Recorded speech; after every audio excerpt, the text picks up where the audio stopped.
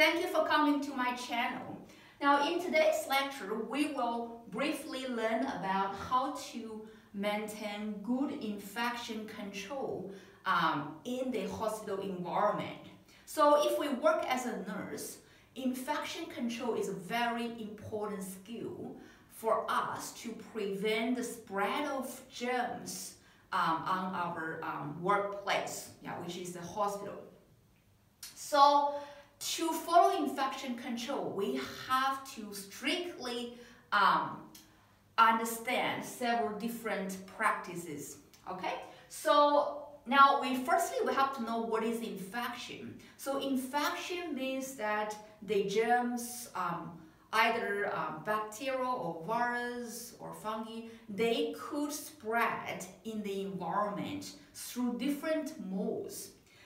For example, influenza virus make us to have the flu. So influenza virus spreads through the droplet, which is your saliva when you sneeze or cough. So when you cough or sneeze, now the saliva can be spread into the air, and another person, when they get in contact with droplet, they could be infected.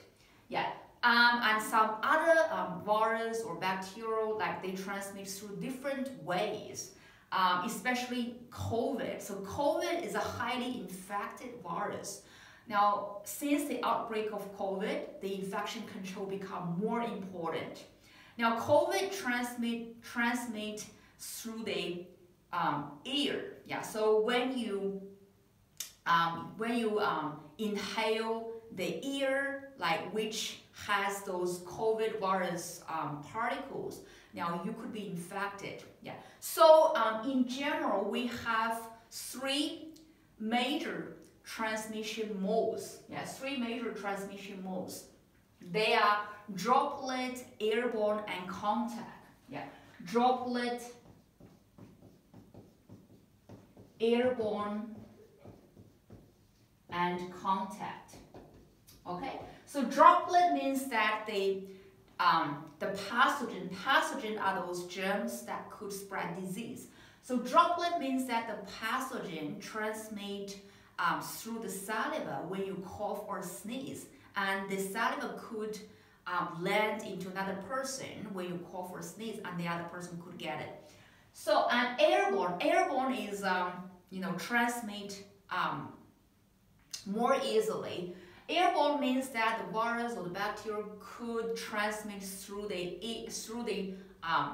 dust in the air. So, for example, you have COVID and you sit in this place and then for some time, and then when you breathe in and breathe out the air, the COVID virus could stick to the small air particle and float in the air, like as a dust. So when the other person inhale this particle from the air, the other person could get it. So you know that airborne transmission, is more serious than droplet transmission. So you don't need to sneeze or cough to spread the infection. Because the germ could just stick to that very small air particles and float in the air for several hours. Okay, so that's airborne transmission. Contact transmission means that you could be infected if you physically touch the other person who carry that infectious disease. Okay, so generally speaking, we have three major ways of the transmission. Three major ways for the germs to transmit between person and person. So they are droplet, airborne, and contact. Now, so how do we prevent the transmission? Now, let's come to our major topic. So since we understand the ways that germs could transmit between people, now we have to follow several important practices. Now, firstly is hygiene care. Hygiene care. Hygiene means keep clean. So by saying this, as a nurse, we have to always help the patient to keep clean. So how can we achieve this? Now in Australia, we have very strict hygiene care policy. For example, we have to provide patient with a shower every day, in the hospital, in all the hospitals in Australia. A daily shower is quite important. So we have to provide the patient with a nice warm shower every day, okay? So make the patients clean is a very important way to prevent the infection. So that's hygiene care.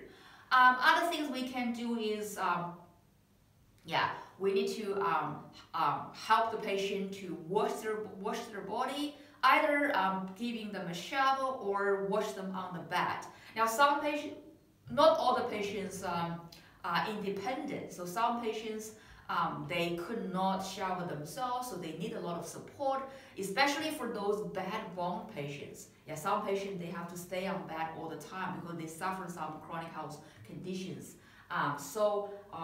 We as nurse, we have to wash the patient on bed every day if they cannot mobilize, okay?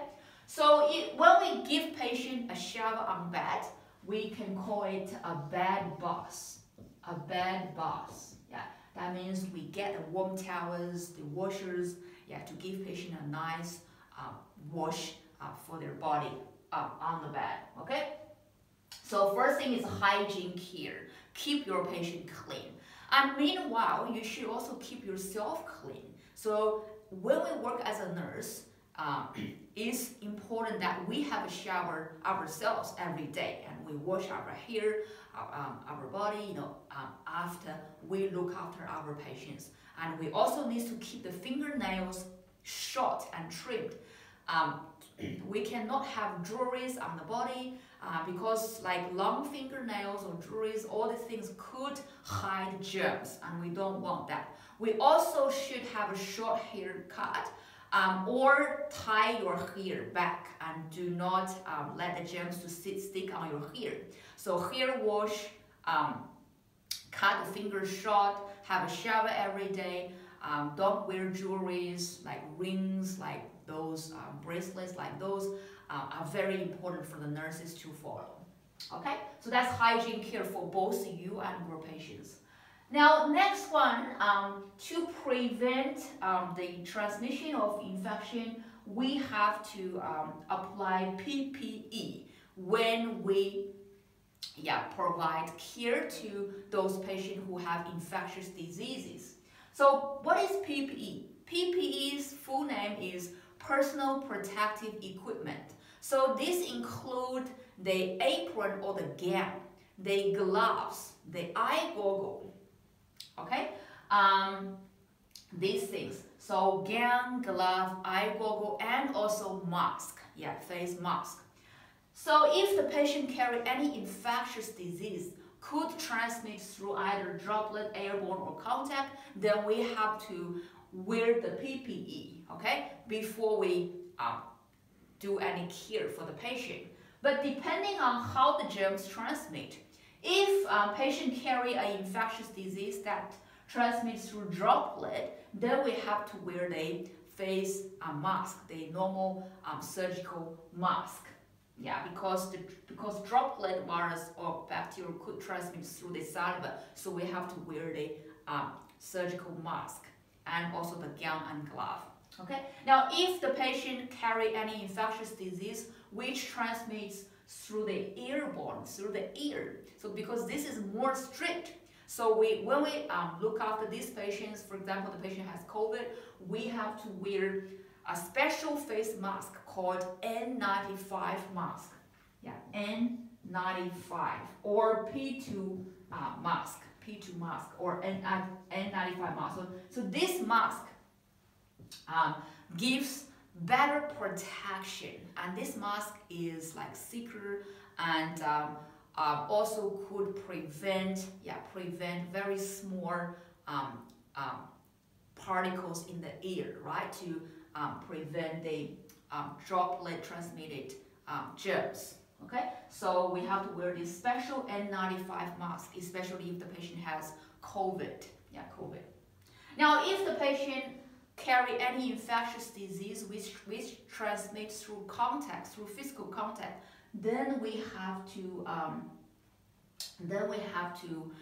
just wear the apron or the gown, but we don't need to wear the mask. Yeah, only gown and glove. If the germ transmit only through the physical contact, yeah, then we only need to wear glove and gown, but no need mask. Yeah, so depending on what kind of infectious disease that this patient carry, we will choose the appropriate PPE to wear before manage our patient.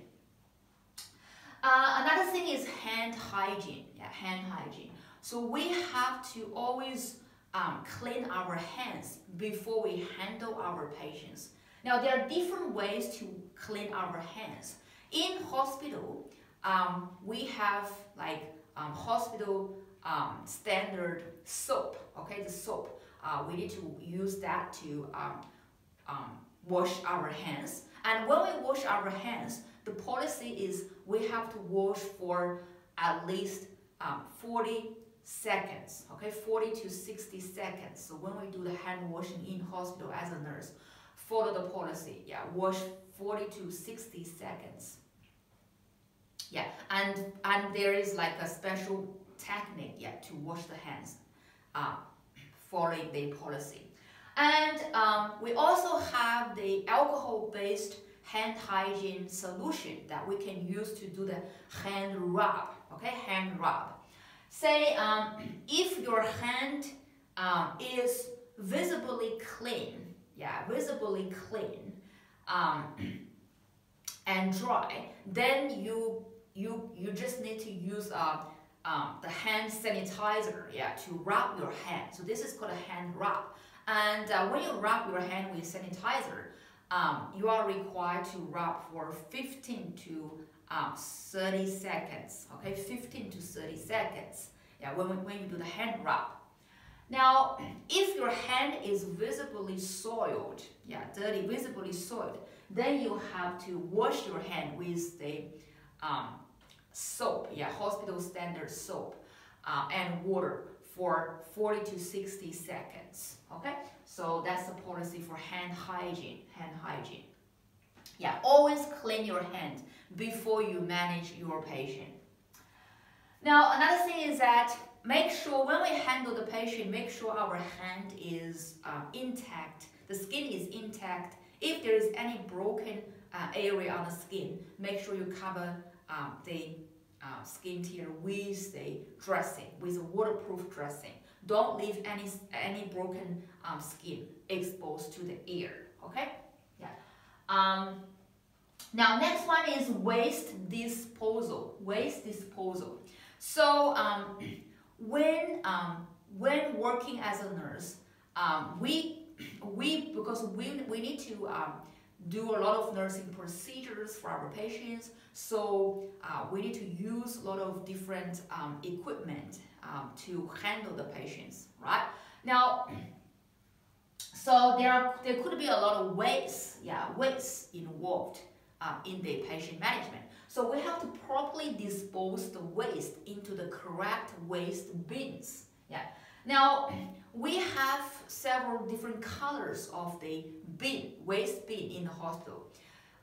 If the waste products have the risk of transmitting the disease, then we have to dispose this waste in the clinical waste bin. Yeah, clinical waste bin. Now the color of the clinical waste bin in hospital is yellow. Okay, yellow. Yeah. So this is very important. So if you need to dispose the waste products which could transmit the disease, okay, which could spread the disease, then you have to dispose this kind of waste in the clinical waste bin, which is yellow color. Now, if it's a general waste, yeah, for example, the leftover food, like or newspapers, you know, or package, like those food wraps, like, so you dispose those general waste in the general waste bin, which is normally the green color or black color, like those. Okay, so black or green color bin is for the general waste. Yeah. Now yellow color bin is for the clinical waste, which could spread disease. Yeah. So remember, you have to dispose the waste products in the correct waste bin and don't confuse them. Okay. Now the last one is to prevent the transmission of the germs. It's very important that we always disinfect the nursing equipment after we use it on the patient. Now, some equipments, they are once use only. So for those equipment, you can just discard it into the clinical waste bin.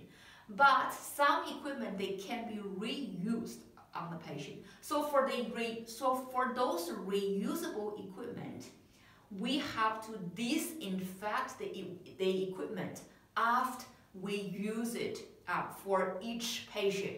Yeah. For example, when we do the vital signs for the patient, like check their blood pressure, the temperature, now the thermometer or the blood pressure machine, the vital signs machine must be disinfected. Yeah. How do we disinfect the equipment? So the policy is, in the hospital, we have that disinfectant wipes. Yeah, disinfectant wipes is also called detergent wipes. So we can use those wipes, yeah, to wipe off all the equipment that we use on the patient after each use. Okay, so yeah, for all the reusable equipment, so after we use those equipment, make sure you wipe the equipment with the disinfectant wipe or the detergent wipe that is offered in the hospital. Yeah. So the most common detergent wipe we use is called Taffy. Yeah, called Taffy. Yeah.